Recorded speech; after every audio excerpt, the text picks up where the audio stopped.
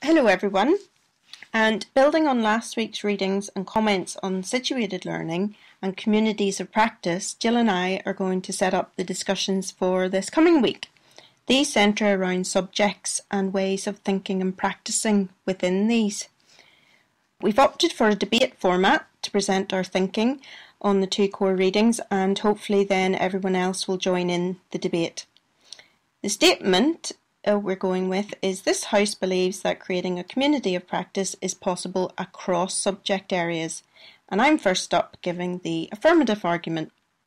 So I propose that ways of thinking and practising or participating in a community of practice is transferable across subjects despite the underlying knowledge and practical skills differing. Using the Anderson and Hounsell paper, Knowledge Practices Doing the Subject in Undergraduate Teaching, I will provide some evidence for my argument.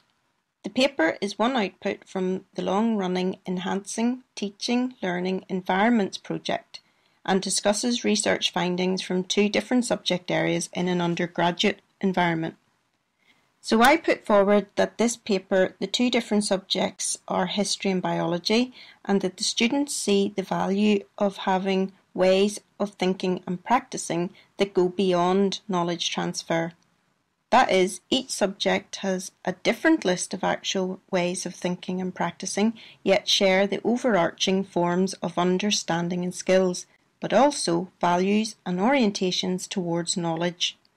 They are all learning to think like a professional. This includes reflecting, questioning, and being critical.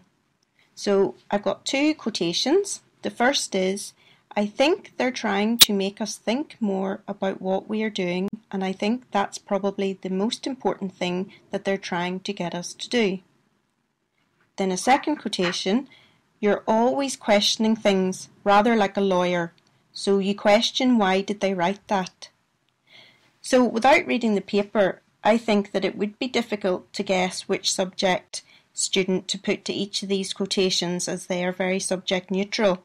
So the first was actually the biology student and the second was the history student.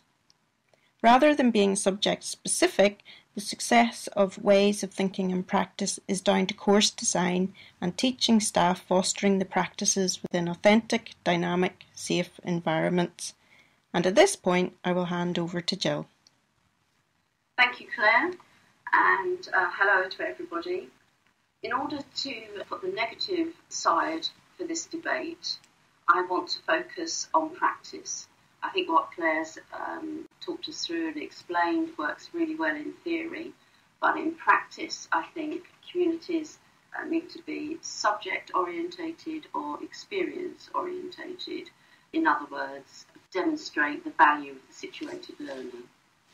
So if we start with the story of the text in the Foundry, which is the core part of the second reading for this week in that paper, we find that we have two very separate communities with a lot of knowledge and a lot of experience. But actually, despite the author's attempt at explaining this boundary practice where these two communities have an opportunity to come together, share knowledge and experience in order to introduce a completely new process, a digital way of working, those two communities fall back on very established power relations. So they don't come together well, they don't integrate, the knowledge doesn't transfer well across those two groups. And I think that really resonated with me in terms of my own experience. I found myself quite outraged on behalf of the autoclave workers when I was reading the paper, and I was particularly interested in the information that wasn't in the paper. So based on many years of working in organisations and in HR and L&D functions, what on earth was going on in terms of the way that this new process was being introduced? Why wasn't there more support for those groups? Were HR colleagues then overwhelmed with the fallout from how this was managed? So really interesting in how that paper sets up a lot more thinking, but it doesn't provide the evidence for any of that. But what we do get is a clear sense that those two knowledge communities are separate, they remain separate, and they do not transfer knowledge across well. Apart from one person who becomes the broker, as in Wenger's description, it really does not offer a positive experience for those two groups. In terms of useful quotations from that second paper, I think understanding what they mean by the boundary practice, which is a temporary encounter between members of two different practices, each grounded in their own economy of meaning. And in the boundary practice that they're describing, there are learning projects for both communities, but as we see, that doesn't really come to fruition.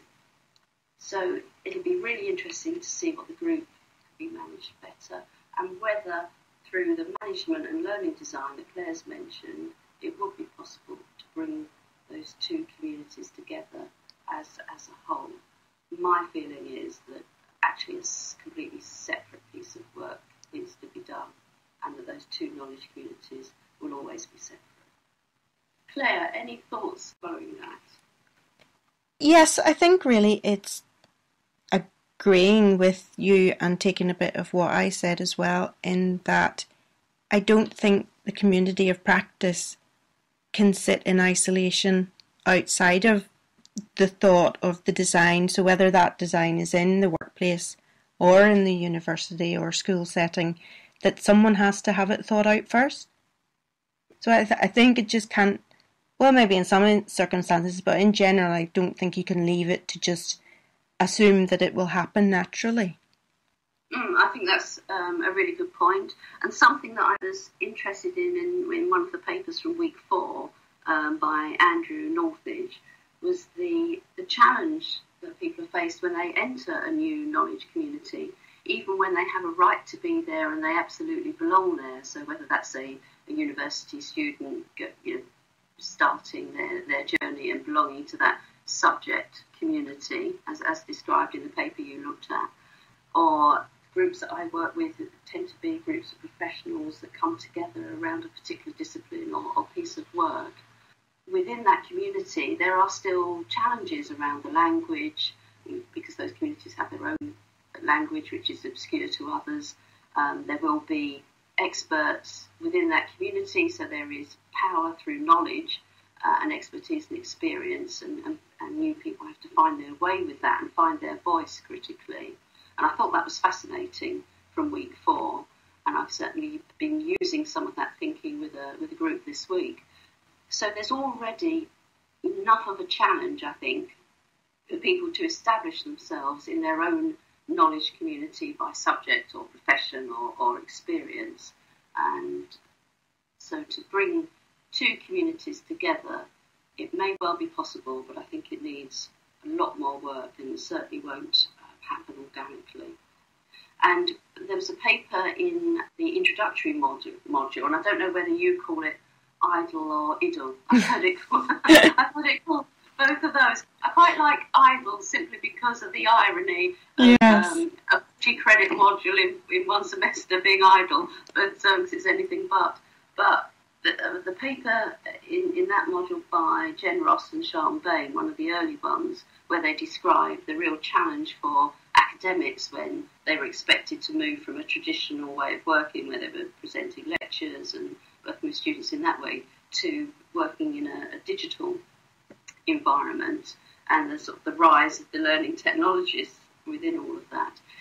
If universities struggle with those different knowledge communities to bring them together, then a manufacturing business, is certainly going to struggle. Absolutely, and as one of those learning technologists, those challenges are there every day, and are we just trying to load more things onto the plate? Is it just another one for the list? So instead of seeing it and digital as potential solutions, it just becomes yet another burden. So it's another block to the community as opposed to actually a step up or a help. So yes, so I think that paper of Jen Ross's and the ones we've been reading, I think we need to look to the digital But in that human sense, that's always the block, is trying to get that it's not taking the human away. It's not losing, it's a gain. So that's where I think the difficulties lie in that respect. Community is only ever going to be a community with people, and the digital is only ever going to be able to facilitate that process, but it can never replicate. And I suppose everybody needs to understand up front the huge benefits to be had through those communities, but those benefits are really only realised through participation. So it's a bit like this programme here, isn't it, that we're in, that the greater the participation, the greater the benefit to all of us. And I guess there's some tension in that with being, students working in this way and also having, busy lives and everything as well. Just interesting to reflect on how actually we're in that at the moment. Yes, I suppose we're now building our own community of practice in another sense, aren't we? Yeah, exactly that. I think when you read the papers, it seems completely feasible and quite idealistic in some ways, but actually there's a lot of hard work that needs to go on to build communities. Certainly I've found that within my own online courses, that you need to be active in there. Yes, I certainly agree with that. So what do you think, Jill? Will we hand over at this point to everyone else? Oh, I think so, yeah. See you all in the space this week.